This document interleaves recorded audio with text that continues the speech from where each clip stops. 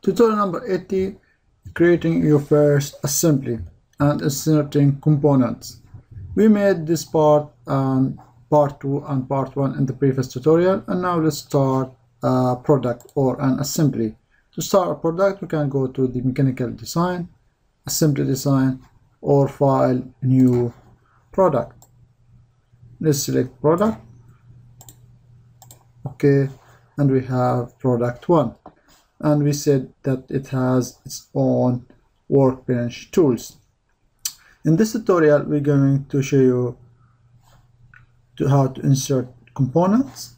And now let's show these icons: existing component and existing component with positioning. And from the names, you can understand the difference between two icons. This one you just insert, you cannot move it after that when you insert your new component, and here you have chance to move your component.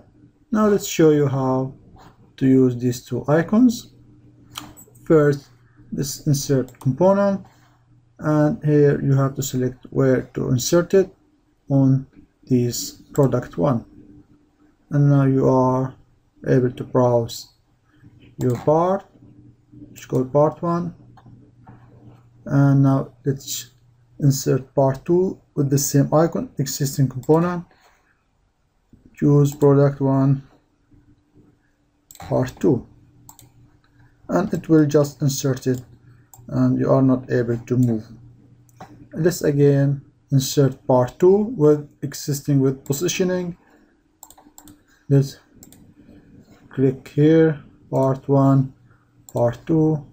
Okay, you will notice this window is opened for you, and here you can choose the directions and where to add your positioning. Even you have more options here. Automatic constraint creation, and just keep it unchecked for now. You can just select where to place your part.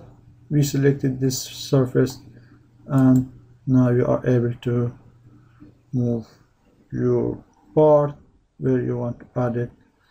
I can, for example, make it parallel to this surface, and here you have these arrows where you can reverse